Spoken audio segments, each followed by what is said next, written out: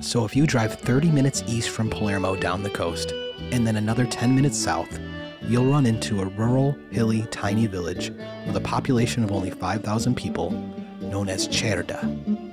Cerda is the town where my great-grandfather, Carlo Ceusa, was born and lived until 1897, when he got on a ship sailing to America when he was just 19 years old. And here's my mother talking about visiting Cerda for the first time over 10 years ago.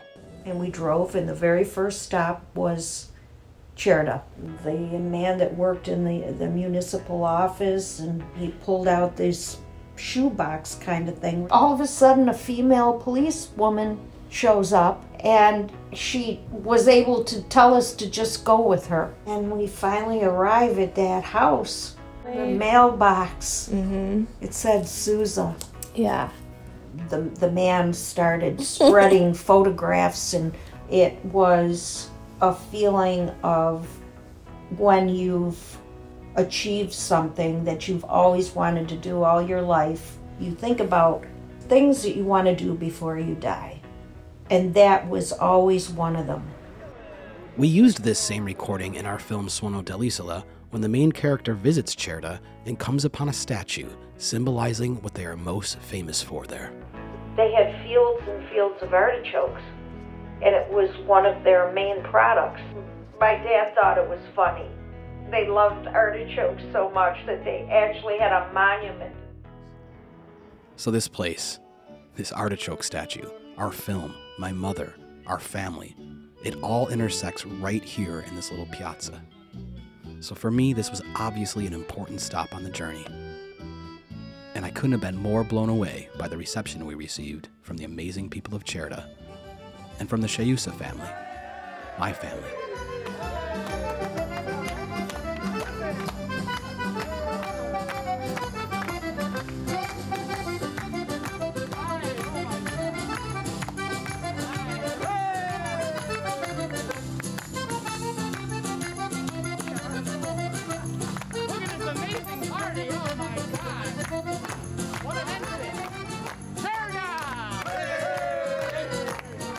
So Francesco, the great friend and producer he is, without me knowing, spoke with the mayor of Cerda and my family and set up this whole Festa del Carciofo just for us.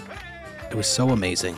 Friends, family, live music, dancing, and of course the star of the show, Il Carciofo. Well, Mayor, I want to thank you so much for organizing this amazing Carciofo Festa. Questa vero festa del carciofo per noi. It's amazing, and I wanted to ask you about what the importance of the artichoke is to Cerda. Intanto grazie a te, ufficialmente il benvenuto da parte di tutta la popolazione cerdese. Noi amiamo e rispettiamo le persone che hanno a cuore a Cerda, sono di fuori, sono nel mondo e hanno sempre testa e cuore per Cerda. L'importanza del carciofo, il carciofo è la materia principe, il prodotto principe, attorno al carciofo si muove la maggior parte dell'economia agricola di Cerda, tant'è che è stata eretta questa statua proprio in rappresentanza del carciofo. Quindi mangiare genuino, mangiare i carciofi di Cerda è salutare ed è di moda. Assolutamente, è anche di moda, quindi assolutamente sì. Facciamoci un applauso tutti così. Viva Cerda, viva i cerdesi nel mondo! E grazie alla famiglia Ceusa. Grazie. Grazie Sindaco. Explain to me what we're eating here. Una pasta fresca, chiamata brusaiata, una pasta siciliana. Poi abbiamo della ricotta fresca, direttamente qua dalle Madonie, e poi abbiamo il carciofo cerdese prodotto in una crema. A condire, a emulsionare subito. Wow. Bellissimo. I like that little pasta water, always needed. Little pasta. La saltiamo? La saltiamo. Ok. Un pannetto. Questo qua è un piatto ultracentenario di mia nonna. Ah, bellissimo. Wow. Usiare con carciofo e ricotta. Bravissimo, Michael. Bravo. Okay, bravo. Hey guys, thank you so much again. This is incredible. Grazie Cerda ancora. I'm emotional here. I feel so happy to be here amongst my family. and for where my roots are grown. And it's nice to know that there's such a warm people here in Cerda. That makes me proud, and I'm going to be proud to share this experience with my family and with the world. Bravo! Thank you! Thank you! And now I'm going to eat the pasta.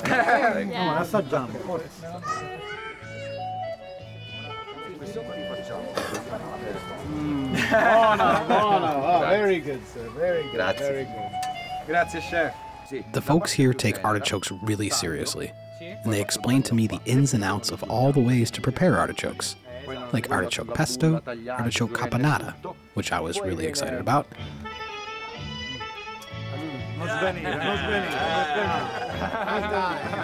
grilled artichokes. Everyone was having the time of their lives, eating, laughing, getting artichoke crazy out there. And I just felt a beautiful energy in Cerda. So much love. And speaking of love, just look at this. To top it off, they brought some guys in to make fresh cannoli. Mamma mia, just watch this.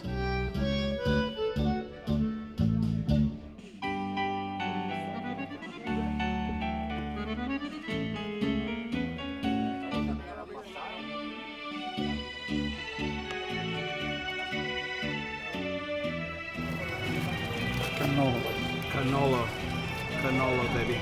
Cannolo. This is it. This is life.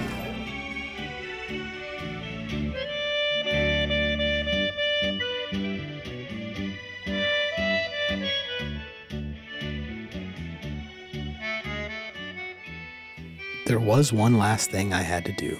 Like any good Sicilian son, I had to call my mom. Ciao, Mama! Hey, guess where we are? How are you, everyone? Good. Fine, good to see you. We have some shayusas right here. Okay.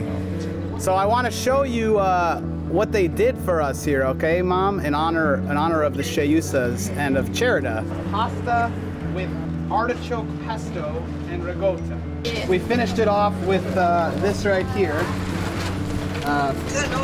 Fresh cannoli, okay? And this is the best one we've had so far in Sicily. This one right here was delicious. And today's a special day, yeah? Yes, today is my father's birthday. You would be so proud that you were at the town of his father's birth. Just really, it's just fantastic. Nice to meet you. We are Angelo, and then we have Salvatore Shausa there. You can all come visit us in America, okay? Okay, we're gonna say bye now, okay, Mama? Okay, love you. We'll talk soon. Okay. Ciao. Arrivederci. Ciao. Ciao. Ciao. Ciao. Ciao. Ciao from Cerda. Say bye to the artichoke one last time.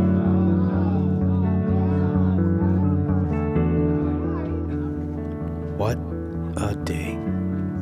Just an unforgettable afternoon. If there's one aspect of my life that feels like it's out of a novel or a dream, it's this place. It's Cerda.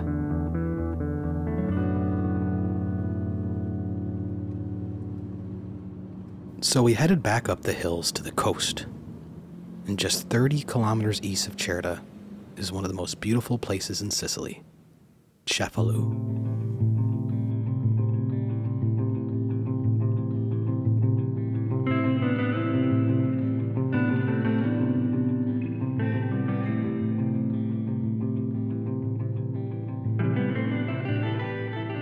Cefalu is a gorgeous medieval beach town dating back as far as the 9th century BC.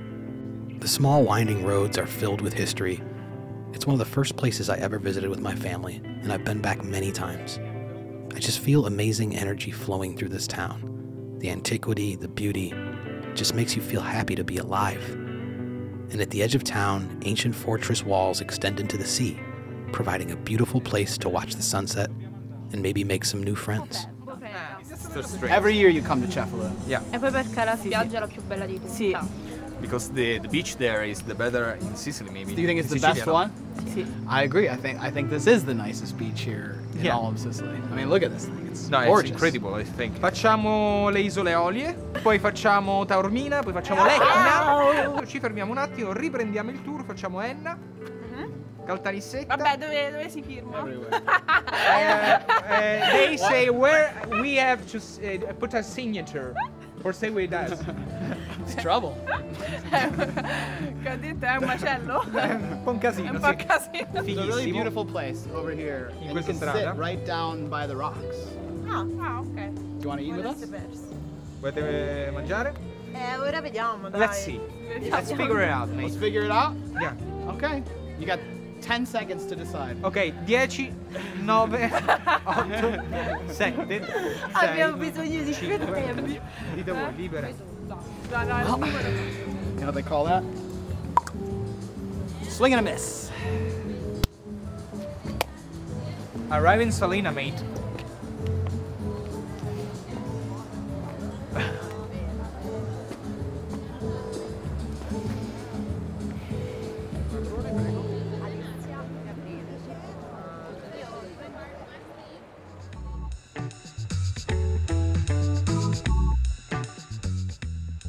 Well, to be fair, I wasn't lying about the restaurant.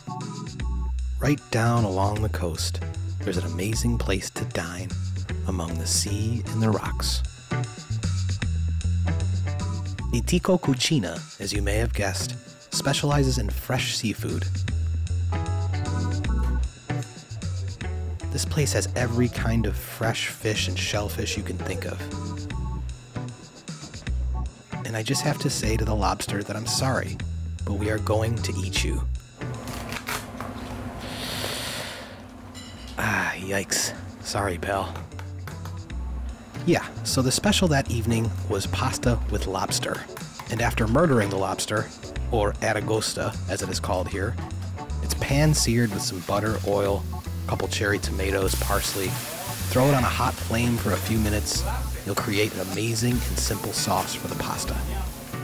Next step is to put the crustacean off to the side, cook your tagliatelle al dente, dump it in the remaining juices, toss her around, mix it up good, slide it all gently onto a plate, and there it is. Tagliatelle alla aragosto di Cefalu. Anyone else hungry?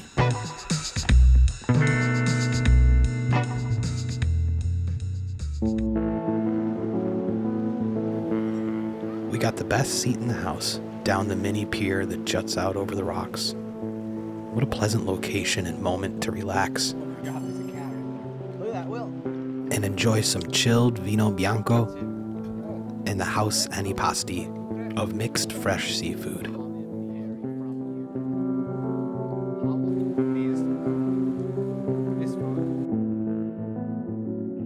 First time I came to Cefalu, I came alone. My parents had been here and they said, Mike, you gotta stop at Cefalu. It's a beautiful place, beautiful beach. I came here, I was walking around for a place for dinner. And I found this place and I looked in the back, I was like, what? I was like, what? Yeah, I'm gonna go eat with all the rocks here. So in the US, you can't even fathom getting something like this, right? Fresh seafood out of the sea right here. Clams, mussels, octopus, squid, shrimp. So fresh, and you just use a little lemon? And lemon and stuff. Here we have for you. Grazie. You're welcome. Have a nice dinner. Grazie. Grazie. So,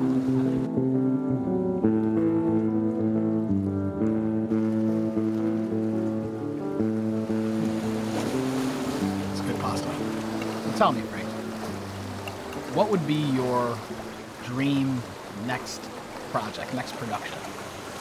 yeah, man. So, I have an idea. It's about my uncle, Salvatore. It's a story, it's a love story in World War II. World War II? Yeah. Okay. It was a partisan that fight against fascism and Nazi. Okay. They start from Sicily and So it's a Sicilian kind of war story? Yeah. Yeah. From World War II. That sounds really cool. That's interesting. Well, I think Sicily's great for a period piece, right? Yeah. I want to continue to make films here. That's the point of making even this show, is that I want to show that this island has so much potential to make films. Yeah. So whether it's a travel show, whether it's the film we've already made, whether it's another story, whether it's a war story, just keep doing it, keep proving to the rest of the world that this is an incredible place to make movies. And all it's going to do is help drive tourism, help drive the economy here. How has there not already been a travel show that's all about Sicily? It's shocking to me. Yeah. Did we really order a seconde? Of course we did, because I still had to have my favorite dish, grilled fish. And Frank had some calamari. But when I think of grilled fish, which I think about often, because it's nice, Yeah. I think of this restaurant, I think of a fish just like this, freshly caught, and it was like 8 years ago. You know, you deal with a couple bones, okay? That's gonna happen. There's no bones about it.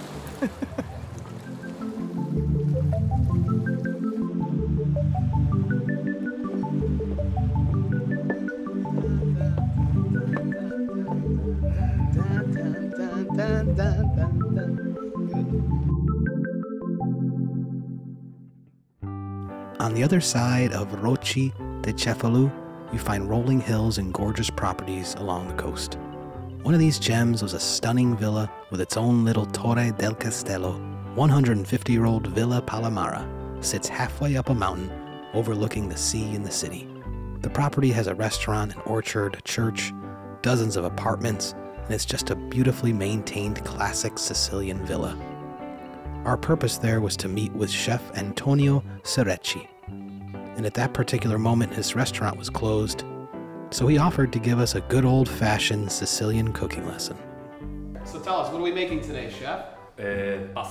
Fresh sauce. Fresh sauce. We're starting with the sauce. And we start with the fresh tomato. Fresh tomatoes, okay. The primi would be pasta alla norma. What size chunks are we going with here? In 4 pieces enough. Quarters is enough. Yes. Everything would be made from scratch. We started with the fresh tomato sauce. In Sicily, most recipes are insanely simple. The sauce is tomato, garlic, basil. Some basil here. He's not ripping the leaves up, nothing, just throwing the whole thing in there. And the main ingredient in the norma is melanzane, the eggplant. This is very typical Sicilian salad. Okay. Okay? Insalata di arance e finocchi. Salad with orange, fennel, and a little onion. We made fennel and blood orange salad. Soft hands, okay? You know what we call this Christmas cheer. Yeah? The top of the fennel, it's Christmas cheer, yeah? Christmas cheer on top. Yes. This is from here. This is good and This is fresh olive oil, okay? Healthy. And continued with swordfish rolls, stuffed with breadcrumbs, walnuts, raisins, capers, and cheese. So roll that up like a joint there. And now the green. With a bit of that blood orange juice on top. And last but not least, we made fresh pasta from semolina and 00 flour. We kneaded, rolled, and cut our tagliatelle by hand. Look at that. How easy that was. Okay. And Scroll. Perfetto. Frankie's first pasta. And we also had a little fun using the pasta maker. This one for the rachiatelli.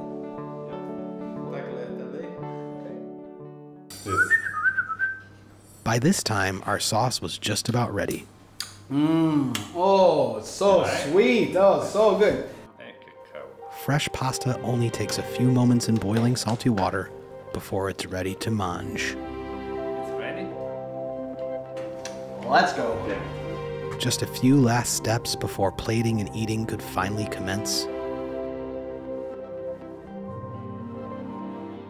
And what a spot to have lunch. The terrace at Villa Palamara is incredible. The owner, Francesco Palomara, joined us for the feast that was prepared. And lunch was pure joy up here at his villa. There was something magical about this place. Frank and I both felt it. And who could have thought that after our conversation the previous night about making a World War II film about Sicilians, that this place, Villa Palomaro in Cefalu, would serve as the primary location for our next film.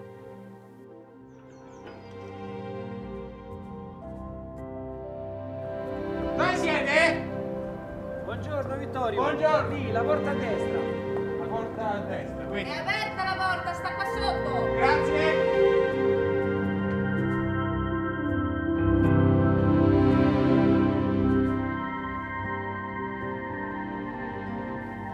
And you can watch our film, My Dear Salvatore, streaming now on webeam.it.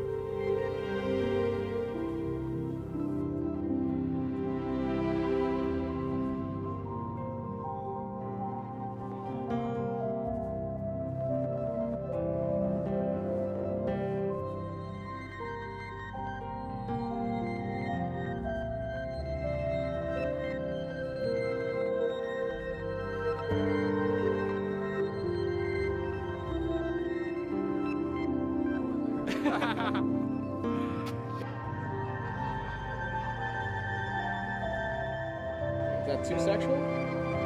Stick your tongue out first.